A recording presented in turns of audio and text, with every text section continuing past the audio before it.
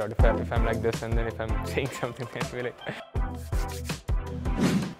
Well, lots of things. International badminton player, Commonwealth Games gold medalist, and a huge film buff. I would say representing India internationally and winning the 2022 Thomas Cup for the very first time. In 2018, I became world number 1, 38 years after Prakash sir became world number 1. Tough, full of challenges, but rewarding.